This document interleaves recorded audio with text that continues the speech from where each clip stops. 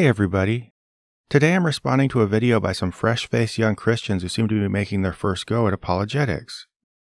Now that just sounds rude, right? I mean, why would I pick on them of all people with their bright-eyed novice enthusiasm and their 49 subscribers? Well, stick around a minute and you'll find out. Before that, let me explain how this came up to begin with. This video just appeared in my YouTube feed for some reason, and I decided to use it in a rehearsal for a live show I'm working on.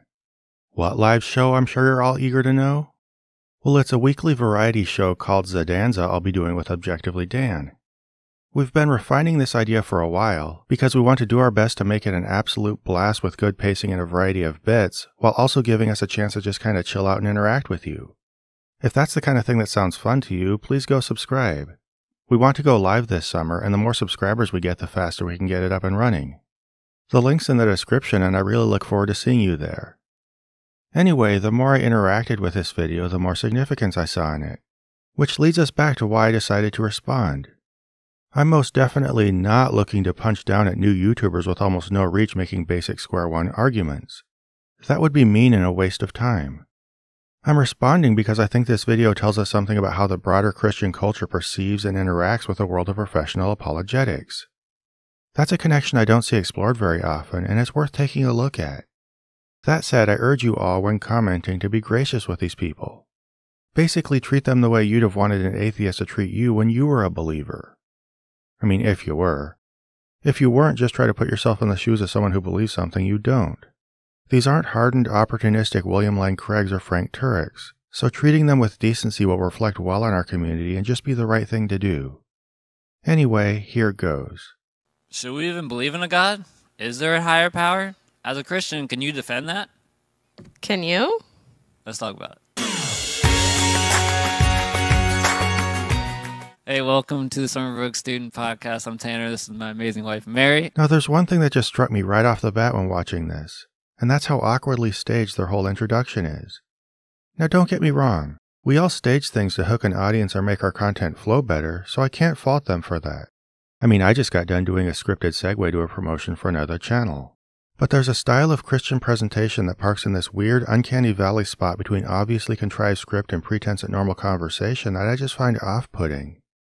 It seems like a try-hard strategy Christianity adopted to come off as relatable, and it makes me feel like I'm being evangelized to. Now, I don't say this to pick on these two specifically. I have a feeling this is just stuff they naturally pick up from evangelical culture, and that tells me something about what this exercise is and where it comes from. And we're going to dive into how can you defend the existence of God. So, Mary, how would you start that off? Yeah, I would start off by saying this is a big question that you can come at a ton of ways. So we are going to turn this into a couple parts. So just know we're not going to try and answer this entire question. Yeah, so just do one defense. Just right now. Does it seem weird that there are tons of angles to approach proving God? That you'd need multiple videos to parse out his existence one step at a time? That seems bizarre given a God who wants us to know about his existence. Now listen very carefully to this next part. Mary explains how she started thinking about God's existence, and a lot of it is pretty telling. What about, and it's also May the 4th, hey, may the 4th be with you. How would you defend the existence of God? Awesome. Well, I think for me, this is something that I have wrestled with, especially when I hit college. Really got into apologetics at this age because I started wondering, is God real? Is the Bible credible? How do I know these things? And so many other questions in there too. And so anyway, at that time, I basically broke down my faith into like step-by-step tiny pieces so that I could defend it in my mind, if that makes sense. Instead of just saying, these are all the things I believe. For a while, I'd walk myself through, well, I believe in God because of this. And then this makes sense to me, so this. And it was kind of like almost like a mathematical equation of, I've established that A equals this, so then B can equal, does that make sense? Now this story just doesn't ring true to me. I guess there's nothing in it that's completely implausible or sounds like an intentional lie. It's just that it all sounds a little clinical. Somewhere in college, she suddenly wondered if God is real and the Bible's reliable, so she started breaking it all down into pieces so she could make sense of it. That's it. She never once explains anything about what prompted her to wonder. never describes her mindset or where she was at in life beyond, I got curious about this and I explored that. Did she discover new ideas at college that shook her up a bit? Did she temporarily backslide or have a crisis of faith? Maybe, but we don't know. How did she feel about it? We don't know. How much did she actually doubt? We don't know. Now, we obviously can't expect her to explain all these things, but the fact that she doesn't explain any of them makes her story sound detached and not biographical. Now, this might partly be for a perfectly understandable reason. Maybe part of it is she's just not an experienced storyteller. These two are young and not particularly polished, so I'm not here to dump on them for how they handle themselves on camera. But I do think there's more than that going on here. And this is where I first found myself comparing these fresh new Christian YouTubers to fresh new atheist YouTubers. When atheists tell their stories, they're usually interested in the raw personal details that show just how messy and uncertain their personal journey was. That's kind of the point, and it makes the whole thing feel real. By contrast, the skeletal structure of Mary's story sounds not just generic, but careful and controlled. Like it's not supposed to get too real because it's all meant to take us on a predictable journey to an expected destination, which is a body of arguments that verify her existing God belief. It seems like the opposite of what a personal story should do, and hints that the whole exercise is fundamentally more superficial than it pretends to be. And so for me, the starting point was actually with creation, the fact that we're all here. Like, I believe that I'm here right now. And if you look at Rene Descartes, that was something he kind of talked about. I think, therefore I am. I think, therefore I am is a lot different than I think, therefore God is. It's almost like this journey is more pre-directed than philosophical. There's like the Latin phrase, ergo something, if you remember what that was. But anyway, so I'm sitting here and I believe this is a real thing. I don't think I'm dreaming right now. So if I've been created and the world around me is created, well, where did it all come from? And I know that I don't believe that something came from nothing. So I would start there. Okay, raise your hands if you thought this was what she was going to come up with. I mean, it probably had to be this, Pascal's wager, argument from design, or maybe argument from morality, right? I don't know. Tell me what you thought it would be in the comments, I guess. But really, one of these arguments might as well have been another for all I care. They all come out of the same standard grab bag of scripted lines Christians default to when looking for an offhand justification for their faith, and I think it's telling that Mary just happened to land on one when independently exploring why she believed in God. Now again, I don't necessarily think this means she's lying. I suspect it's something more deep-seated and unintentional than that. I would say, okay, if something did not come from nothing, and this is not just something, by the way. This is highly ordered. There's so many incredible constants, gravity, second law of thermodynamics. You can go on and on of just the fine-tuning that you see.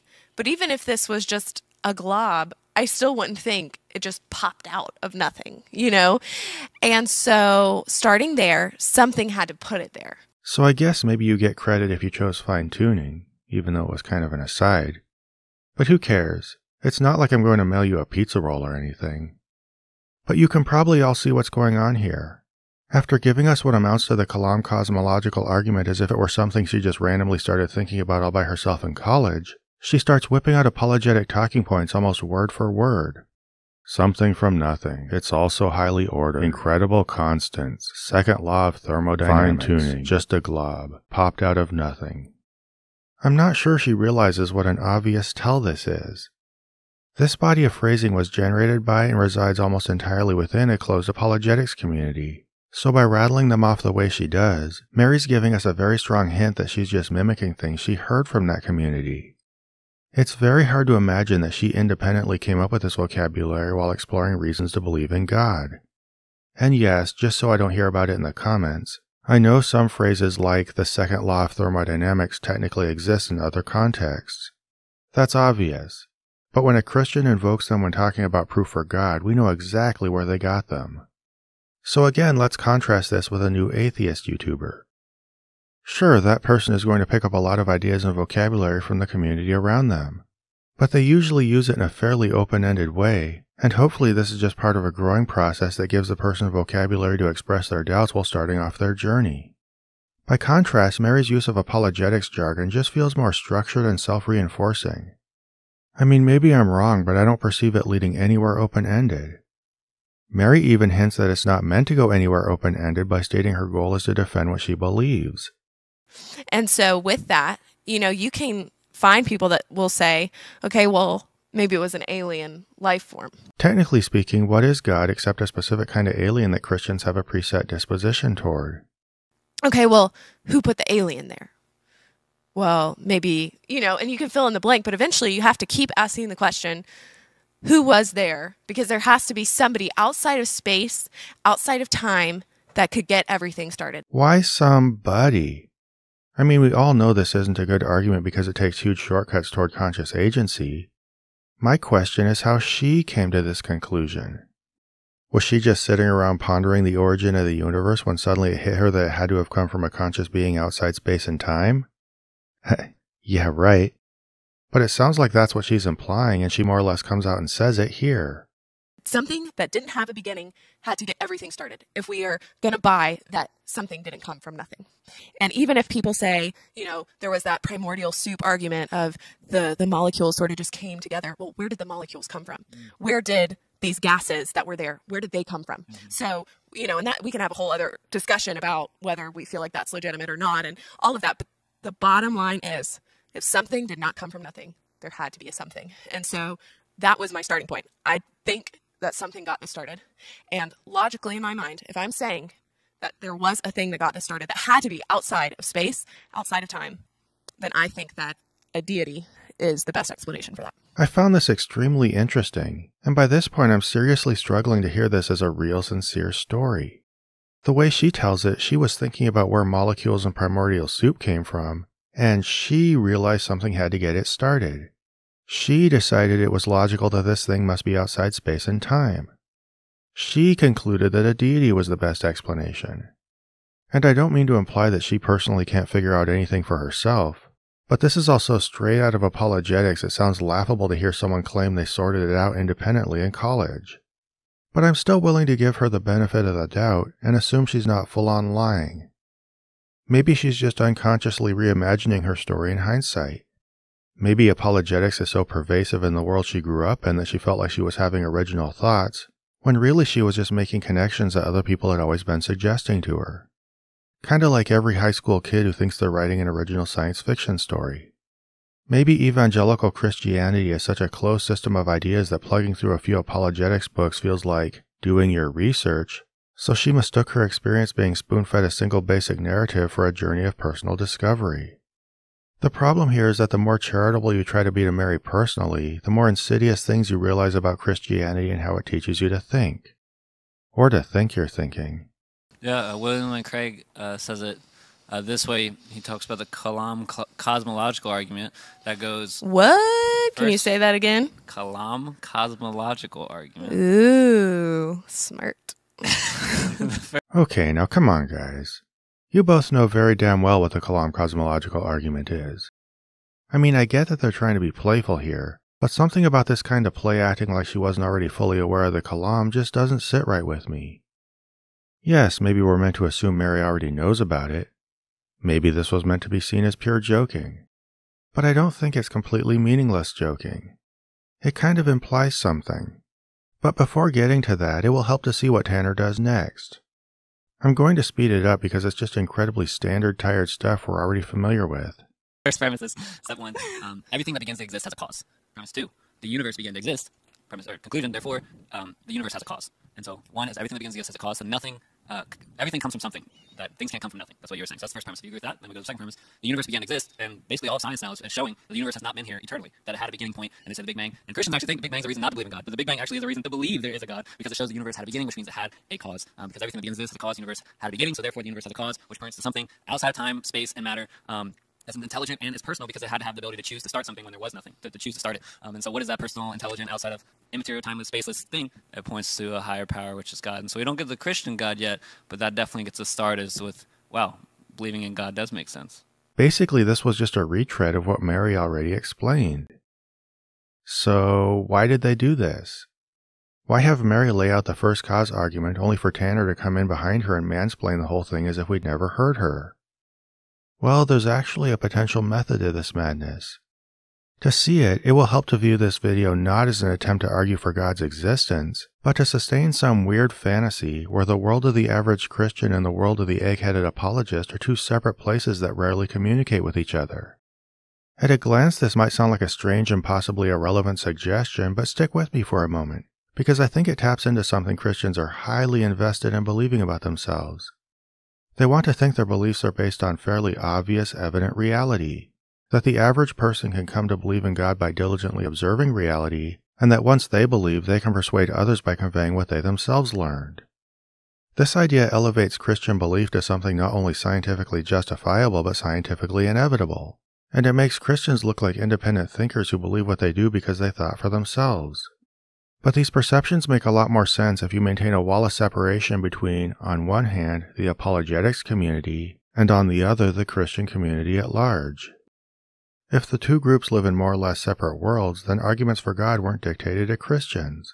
They just discovered the evidence by going around freely exploring truth for themselves and, what do you know, it happens to be exactly the same thing apologetics already explained in more systematic terms. But if this is not the case, if apologetics is just feeding most of the answers into broader church culture, then Christianity looks like a closed system of thought where believers are just going around mindlessly parroting a prepackaged body of rationalizations concocted by apologists. Sure, most Christians aren't walking around with their noses in a book by William Lane Craig or Josh McDowell, but we all know very well that every argument they use was passed along to them, either in personal conversation or over the pulpit, by somebody who did read those books. And this just isn't a flattering look for the religion. That's why I think this video plays out the way it does. It actually uses a surprisingly methodical story structure to let church culture disavow itself of dependence on professional apologists. In this narrative, Mary takes on the role of your average Christian who reasoned her own way to faith, and Tanner plays the seasoned apologetics nerd. And by seasoned apologetics nerd, I mean he parrots apologists down to the phrasing and even uses William Lane Craig's graphics. The reason the arguments get laid out twice is that we need to hear Mary explain that she learned it all by herself before Tanner gives the official script. And this wall between their stories is reinforced by her absurd pretense at not knowing what the kalam is. Now maybe I'm reading a lot into a silly joke by a woman playing the part of an airhead next to her husband who's a total chat of an apologist. But this fits the narrative way too well. It pivots us from the average Christian part of the story to the apologist part of the story, and I can't help but suspect that her pretended ignorance is meant to reinforce her story about figuring out what she did without apologetics. In fact, this "I did it all by myself" thing is so important that she reacts to him by explicitly reiterating it.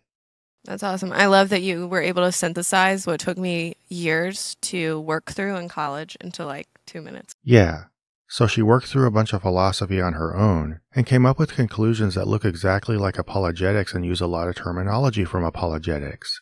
And this strange claim seems like the main thing the video wants to convey to us. Most of its focus and everything about its structure is centered not on the arguments themselves, which are basic to the point of being mundane, but on making sure we know Mary found Jesus just by going out there into the world and exploring truth. It's roleplay designed to mimic stories about struggling with doubt. But unlike real stories about doubt and deconstruction, which are messy and end with some change in the person's thinking, this one is neat and sanitized and ends with a character meeting her stated goal of believing what she did from the start. And the point is that you, average Christian, can as well. Truth isn't scary. It's not even unpredictable. Just go out into the world and you'll quickly find that everything you learned at church was true all along. And you don't need an apologist to explain it for you because we Christians are the real free thinkers. I'm going to reiterate one more time that I don't think Mary and Tanner set out to lie. Hell, I don't think they're sophisticated enough storytellers to build this narrative structure on purpose. More likely, they just think and communicate in terms of tropes they picked up from Christian culture. I didn't want to believe in God, they've heard Lee Strobel or Josh McDowell or whoever else say for years, but then I examined the evidence for myself and could no longer deny his existence. This narrative is extensive and pervasive, repeated over and over in various forms throughout Christianity. It's all a total farce meant to comfort Christians with false certainty, and until they see it for what it is, they won't understand where they get their ideas or why, nor will they understand most of their interactions with the world. I hope the best for Tanner and Mary. I really do. I think they're the victims of bad ideas expressed in absurd narratives, and I hope their journey leads them to more intelligent ideas and to a more lucid internal dialogue about where those ideas came from.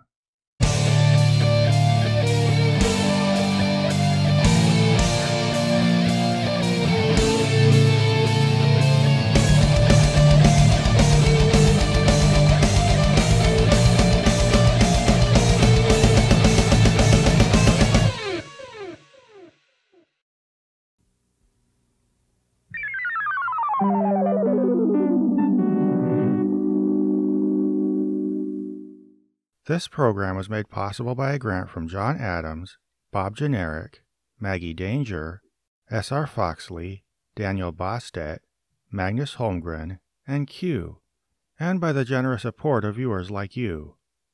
If you'd like to join them in pledging to this channel, please find a link to the Prophet of Zod Patreon below.